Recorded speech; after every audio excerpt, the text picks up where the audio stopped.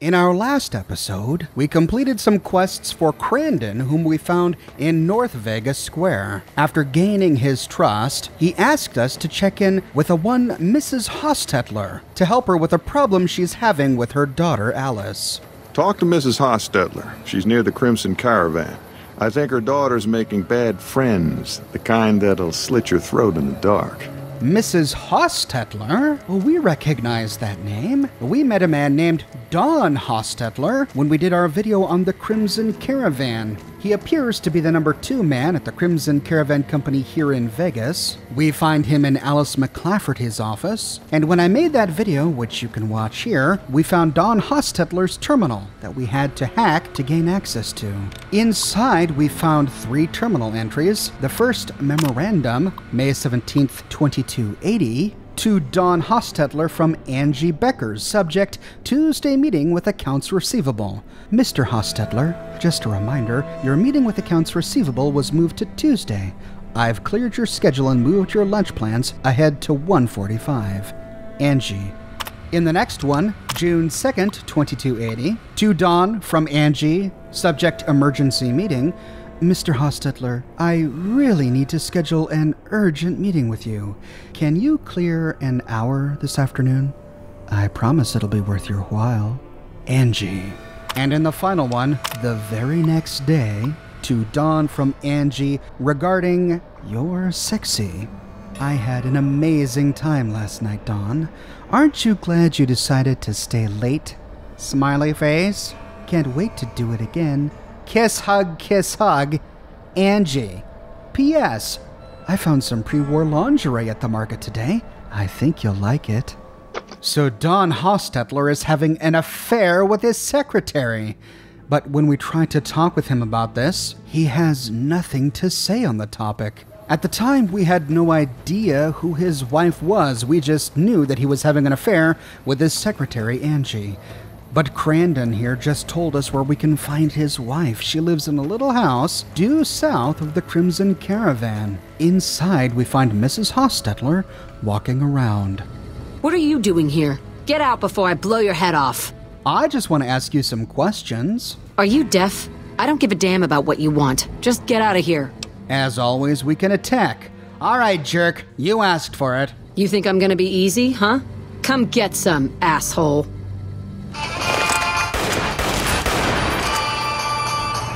But if we do, we fail the quest. So instead we can say, whoa, settle down there, lady. Crandon sent me. He did, huh? All right. What do you want? Crandon said you had a problem. I take care of problems. He should really mind his own business. Crandon's good to keep scum in check, but he ain't exactly subtle. Okay, so? Do you have work for me or not? If you're good at snooping around, then I could use you. I need to find out what my daughter's up to. She's been frequenting the square in North Vegas, probably hanging out with street scum. I want to know more about her new friends. You know, babysitting really isn't my thing. This ain't babysitting, stranger. I'm telling you, these people are nasty and Alice is in danger. Okay, I'll look into it. All right, we've got a deal then. I'll make sure to compensate you for your time, if you find anything useful. Can I ask you about something else? Okay, what's on your mind? Tell me about this area of New Vegas. Folks call this East Vegas, but I don't care much for names. The East Side gets a lot of merchant and gambler traffic. We're safer here than in North Vegas or West Side, though we've got to put up with the NCR. What's your take on the Legion and the NCR? Don't get me started, stranger. We don't take kindly to either of them. We fought hard for our home, and we're here to stay. The Legion knows nothing of working the land. Those folks would rather pillage, burn, and steal like mad beasts. That ain't honest living. The NCR's no better. They won't burn your home and rape your daughter, sure, but they'll steal your wealth all the same, when you ain't looking. So her daughter Alice is hanging out with bad company in North Vegas. I guess that's what caused Crandon to become concerned. We find a Sunset Sarsaparilla Star bottle cap on this side table, and it's not set to own, so we can take it without repercussions. The Hostetlers have a pretty nice home as far as the wasteland is concerned. She has a rather tidy kitchen, lots of junk on the shelves, a few containers to loot, and a back door out to the wasteland. Heading back into the living room, we can open a door to the bathroom. It's a pretty small bathroom, lots of nice natural sunlight. And then heading into her bedroom, we see a couple of suitcases that are empty and a nice double bed where she and Dawn must sleep.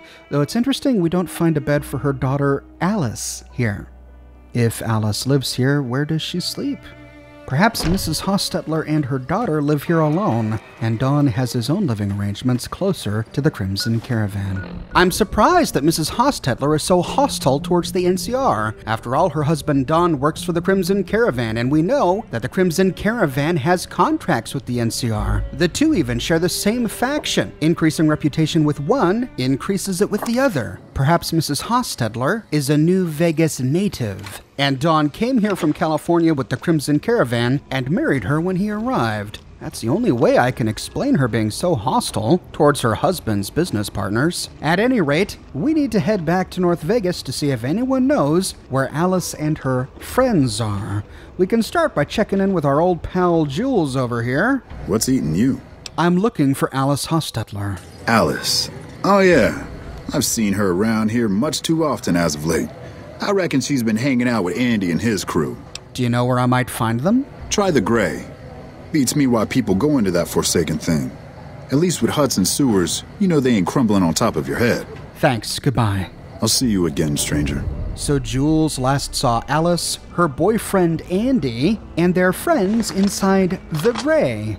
The Gray is that big ruined building here in North Vegas Square we saw in yesterday's video. So readying our weapon, we can open the big double doors to the Gray. Inside, we find a rather typical ruined apartment complex. There's a staircase before us, a path to the right, and a path to the left. But interestingly, we find a thug here, gun drawn, as if he's guarding a door. What the fuck you want, huh? I'm looking for Alice Hostetler and her boyfriend, Andy. Oh yeah? What for? I just want to talk to Alice or Andy. Maybe they don't want to talk to you. Maybe they ain't here anymore. Maybe you asked too many questions, stranger. This is our turf. Don't even try to snoop around or I'll fucking kill you right here, right now. I don't think I like your tone. So what? I don't give a shit about what you like. Go cry to your mama. At this point, we can attack. I like where this is going. I'm ready for you. Hey guys, need a hand here. And if we kill him, we have to fight the other thugs in this apartment complex. Had enough! But assuming we want to avoid violence for now so that we can get all the answers we can, instead we can pass a difficult 70 speech check to lie and say, I just thought Andy should know about Mrs. Hostetler, waiting outside for him, shotgun in hand. What? You gotta be kidding me. Fuck, why do I always gotta fix someone else's crap around here? With that, the thug puts away his weapon and runs outside. If we follow him, the thug just wanders around North Vegas Square. Andy's not gonna be happy. Where the hell's that crazy bitch? But with him gone, no one is guarding that door, and we can head back inside the Gray to see what was inside. Back inside, we see that a number of North Vegas residents live here. And turning left on the hallway, we see that this is the door to Andy's room, but it's locked with an average lock. And if we pick it, we lose karma. We find Andy's room relatively clean and clutter-free for the wasteland. He has a lot of food and produce in his fridge, but there isn't much else here that's interesting except as we leave, we see a note lying inside his TV stand. This is the henchman message to Andy's scab. Looks like you were right. The Hostetler man always carries a full pouch back to their house every night. Oh, so I guess he does stay with his wife. The same pouch is empty whenever he goes to work for the Crimson Caravan. Fred's seen it himself. No chance in hell this is a coincidence. He's bringing something with him whenever he leaves work. That's gotta be his daily cut from the business. Alice is gonna have to find all that dough for us. If we get caught near their place, her jerk mother's gonna snap for the big guns. That'll mean Crandon, or worse, Jules, come after us. I ain't too happy about risking my neck for nothing, Andy. Let's make sure Alice is a good doggy first. Then do whatever you want with her once we're out of this doggone hole. M. So Andy and his thugs are just using Alice to get at her parents' Crimson Caravan money. And who is the enigmatic M? Well, now that we have this evidence, we could likely show it to Alice and the gig is up. If we can find her. Could she be in one of these rooms? Exploring this bottom floor of the Grey, we don't find much. In the first door to the left, we find one small box of bobby pins by the TV, and a toaster dangling precariously above a tub. I sure hope no one used that to commit suicide. And looking on the ground, oh my gosh, look at all of these empty syringes. Andy keeps his bedroom considerably cleaner than the others here in the Grey. Heading out and into the next apartment to the left, we find mud or waste markings on the ground and another refrigerator filled with food. And here we see an interesting scene. A Dinky the Dinosaur toy smoking a cigarette. He even has an ashtray and an entire pack. Heading out and rounding the corner, we see another one of Andy's thugs, and on the ground next to him is another bobby pin. We don't find much else in these bottom floor rooms. In one, we find a TV and a refrigerator next to an animal's spine and a skull, and in another, we find sandbags on the ground next to trails of blood leading to a bathtub, but no skeleton or body. Another has tin cans littering the floor. As we're about to go upstairs to the top floor, we're approached by a ghoul. What are you looking at, huh? Answer me, or I'll get trigger happy real quick. And this is Andy? Alice was dating a ghoul? But from what we can tell, he doesn't even care about her. He's just playing the long con. We have a number of options. As always, we can attack and say, "I'm here to kill you." Nobody threatens me and walks away alive. Junkies over. We make quick work of him. On his inventory, we find a small amount of ammunition, some jet, and a key to Andy's room, which we don't need because we already picked it. But assuming we want to talk with him first, we could say, "Relax, I was just leaving." Wait right there. You told my men that Alice's mother was waiting for me outside, didn't you? We can pass a 65 speech check to lie and say, "I have no idea what you're talking about." I've got my eye on you. Get the fuck off my turf. Actually, I know about your plans for Alice. You think I give a shit? Has it crossed your mind that Alice is all the way in this with me? No. Why would she be? Maybe because I'm so good looking.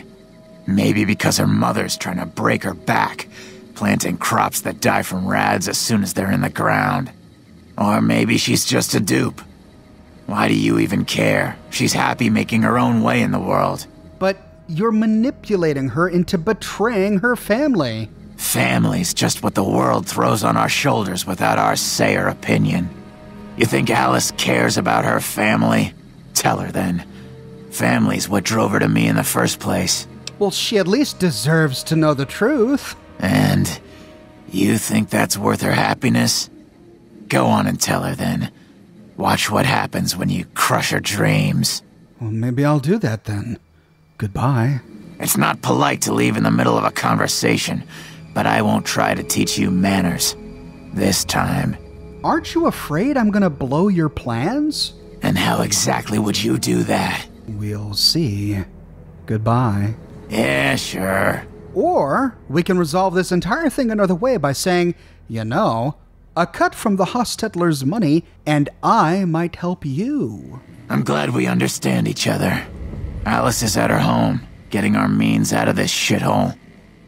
Make sure things go smoothly. No matter how we choose to resolve this conversation from Andy, we learn that Alice is at the McClafferty home, the home where we found her mother, and if she's there, that means she's getting ready to rob her own parents. After all, we learned from the note that the Hostetlers have been saving up a little bit of money every single day that Dawn gets from the Crimson Caravan. By this time, they might have quite a stash, and Alice is going to take the lot so that she and Andy can run off to start a new life. Maybe Andy does care about her in his own way. After all, perhaps this very plan makes her happy. Before we head on over to the Hostetler home, we can head upstairs to finish exploring. And here, like downstairs, we find a whole bunch of rooms. In one, we see a bunch of empty whiskey bottles all over the floor. Another Dinky the Dinosaur toy on a mattress, but this one isn't doing anything interesting. However, in the next one over, we find a Dinky the Dinosaur toy having a knife fight with a floating knife. Now, there's supposed to be a teddy bear here. I'm not sure why it was missing from my game, but when I looked this up, I saw screenshots of a teddy bear holding a kitchen knife and this dinosaur holding a combat knife. There's a reloading bench in this room, but since all of these containers are set to owned, it would be very difficult to turn one of these rooms into a player home. And in the southeasternmost door on this top floor, we find a Sunset Sarsaparilla Star bottle cap on a table near to a bed. However, it's marked as owned, so we do have to steal to take it.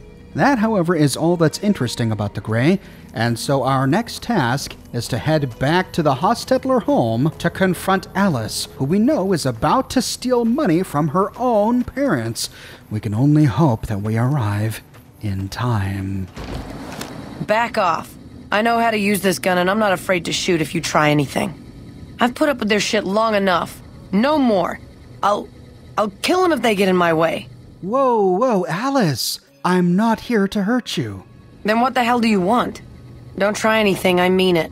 We can pass a 70 speech check to say, calm down. I just want to talk. Okay, but this better not be a trick. What's going on in here? It's payback time, that's what. They've got no right to screw me over, and I'm tired of it. Alice, Andy is just using you to get the money. What are you talking about? Andy wants to help me leave this hole, doesn't he? No. Look at this note I found in his room. That son of a bitch. I'll take the money and I'll kill him too. And after that, she still wants to rob her own parents? So she wasn't doing this because she loved Andy, or that she thought that they would run away together. She genuinely wants this for herself. Well, Alice, do you have the money? She's guarding it, I know she is. She locked the bedroom door, like that's gonna stop me. I've got a gun, I'm gonna make her give it to me. Oh, okay. Well, go ahead. I'll wait for you. Yeah, okay. I'll shoot the lock off the door and damn it! I can't do it, I can't. She deserves it and worse, but I can't hurt my own mother. We have two options. We can goad her by saying, I should have known you don't have what it takes. Oh, you think I won't do it? You think I'm not right in wanting back my life? I'll show you.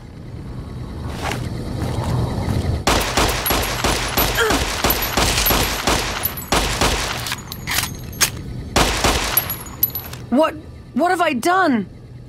Mother. She shut the lock off the door and killed her mother. We can respond two ways. We can say, that was great. Good job, Alice. Are you out of your mind? No. Or we can say, now there really is no turning back. Father, what's he gonna do to me? I can't stay here. I can't hide from this. Grab the money and run far away. You really think I care about the money? No! And no matter which of these options we choose, she runs out of the building. But we complete the quest, someone to watch over me. And if we go into Mrs. Hostetler's bedroom and loot her corpse, on her inventory we find 1,000 caps. So this is what Don and his wife have been saving from his work at the Crimson Caravan over all of these years. I'm sure Alice saw this as quite a fortune. But as she fled the Hostetler home, she led us to believe that she didn't even care about the money. Maybe she just saw the money as the key to her freedom. It's not the money that meant anything to her. It was the idea of being free. If we choose to follow Alice, she takes us on a run with her gun drawn all the way to the Aerotech Office Park, which we know is being run by the NCR to serve as a refugee camp. She heads into the Aerotech Suite 300, lowers her weapon, and begins to walk around. Good to see you again. I'm just passing through here. Staying at this refugee camp under the wing of NCR thugs is the last thing on my mind. We sadly can't talk with her about anything that just happened. She stays here for the rest of the game, and we have no further interaction with her. Alternatively, instead of goading her, we can say, give me your gun, Alice. Fine, take it. But what the hell am I supposed to do now? At this point, we can attack and say, hey, thanks for the gun. It'll make this easier. You too? Think I'm just a little girl? I'll show you. Whoa! Murderer! Oh no. Alice. Alice, baby. I'm sorry. So sorry. Over here. We lose Karma, we fail the quest, and we have to kill both Alice and Mrs. Hostetler. But this is a viable solution for getting the 1,000 caps off her inventory. But instead of attacking her, we can point her into one of two directions, to either stay here with her family or to run away and start a new life for herself. We got to this point the long way. There is, however, a shorter way to get to this big decision, and that is at the very beginning to pass a rather difficult 7 intelligence check to say, what do you really want, Alice? I don't know what I want, but I hate this place and I hate these people. It all used to be so simple. Why did they change? Why can't they see my pain? Either way, we arrive at the same point. We can convince her to leave by saying, you should get out of here and never come back. You're right. There's no place for me here. Just tell them I'm sorry and they won't have to worry about me. Ever again. Or we can say, your parents care for you, in their own way. Do they? Look at my mother. All she cares for is a patch of bare dirt where nothing green will ever grow to feed us. My father? A trading business that he'll never own, risking his neck every day against wastelanders and cutthroat merchants. And I'm supposed to be part of those dreams? What about my dreams, stranger? What about me? And choosing this option allows us to pass a 75 speech check to encourage Alice to make her own decision by saying, only you can answer that. It's all me, isn't it? The pain, the anger, my joy. All of that's just me. I should have met you before, stranger. Thank you. And her own decision is to flee the household and to make a new life for herself. But this time we complete the quest, and we can open the door to the master bedroom to talk with Mrs. Hostetler. Alice left, didn't she? I can't believe you let her go. Some help you've been. Now that Alice is gone, we can always attack Mrs. Hostetler. I shouldn't have trusted you. You think you can take it? All right, bastard. I'll give you what you deserve. Or we can play the mercenary and say, you're alive thanks to me. I expect my reward. I was blind to what was happening in my own family. We don't have much, but please take this. For a job well done, 200 caps. We've worked day and night for months to make that much. Sorry, stranger. That'll have to do. Or at this point we can say, you know what, actually, just keep it. We do need it, stranger. Still, I wish there was something we could give you in return. If you see Alice again, please, tell her we won't hold it against her. Tell Alice that we love her. Or instead of playing the mercenary, we can be empathetic with Mrs. Hostetler and say, sooner or later, she'd have left anyway. Yes, I suppose you're right. Please, accept half of our reserve. We'll manage, somehow, as we've always done. Choosing this option gives us an option to ask for 500 caps instead of 200. If you see Alice again, please, tell her we won't hold it against her.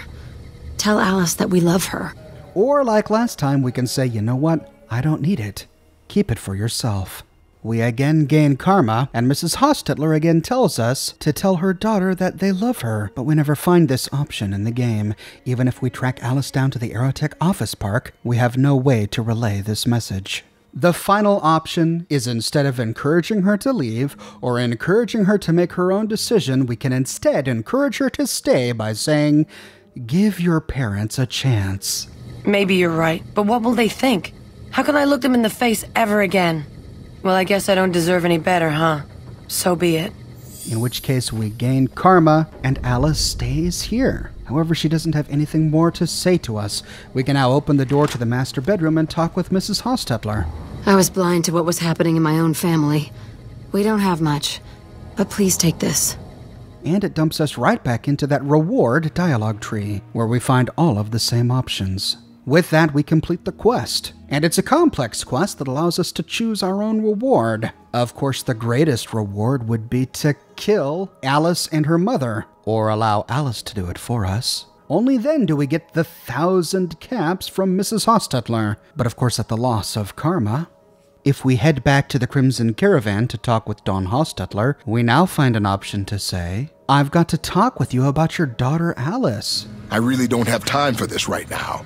But he just doesn't want to talk about her, even after everything she's gone through, even though we can tell him that she just about killed her own mother, his wife, and may have even run away and left the family home. He's just not interested. And strangely enough, even though we have uncovered evidence that he's been having an affair with his secretary, we can't talk with him about it, we can't talk with Mrs. Hostetler about it, we can't talk with Alice about it. Dawn Hostetler never has to face the consequences for his actions. And going back to Crinden, he has no more jobs for us. Good to see you around. Take care, Merc. And with that, we tell the full story of North Vegas Square and the story of the Hostetler family in New Vegas. Even though murdering Mrs. Hostetler is the most profitable solution to this quest, which do you think is the most moral or ethical solution? Is it better to convince Alice to run away, or to head out the door and make her own life, with the possibility that she could be hurt, that she may be a bit too young to survive in the wasteland? Or is it better to convince her to stay at home, a home where she's miserable, watching her parents live lives that she would never want to live herself, a home where she thinks she has no future? Let me know your thoughts on how you chose to resolve this quest in the comments section below. We'll have to come back here in a future episode to explore those sewers. I wonder what we'll find.